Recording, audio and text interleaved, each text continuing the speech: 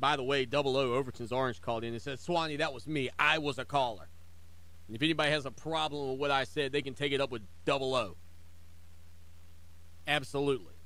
4 wins for the Gamecocks is what Double O is predicting. Again, that schedule, Gamecock Nation, let me be the one that tempers the expectation. Maybe that's my responsibility as being the Clemson show here in the Midlands of South Carolina.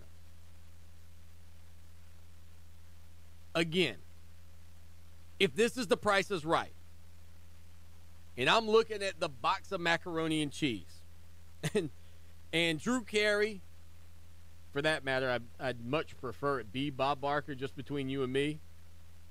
Okay?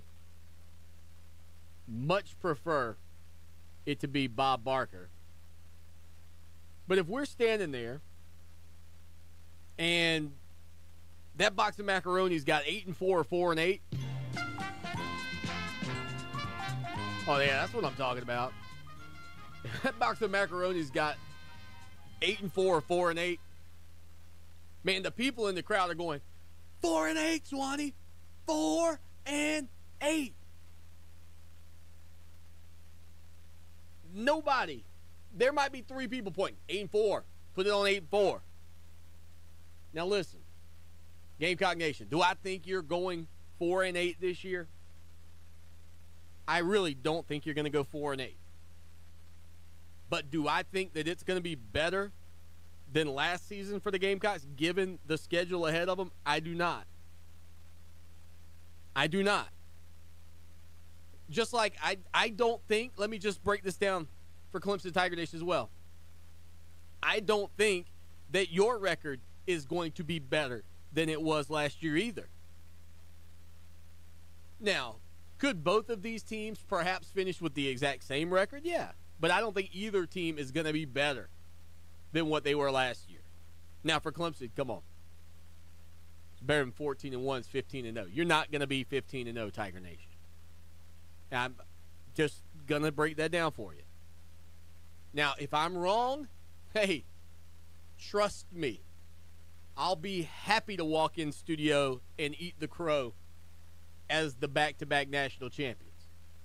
But for South Carolina fans, again, the NC State game is going to be a tremendous measuring stick game for you because, one, when I saw you last season against a good defensive line in the Clemson Tigers, I saw struggles galore. And that NC State team is very good defensively. I had no faith that Missouri would challenge you 3 weeks ago in the middle of summer. No faith in Mizzou. And then the more I hear about them, the more people are talking them up. Now, I don't know if that's just fodder and fluff for this time of the year or what. But it's on the road, Columbia, Missouri. That's got to be a toss-up. Kentucky, I would believe you should be able to beat. But still, tough. Now, you might start 3-0, and this will change the whole dynamic of where you are. But even if we give you 4-0 out the gate,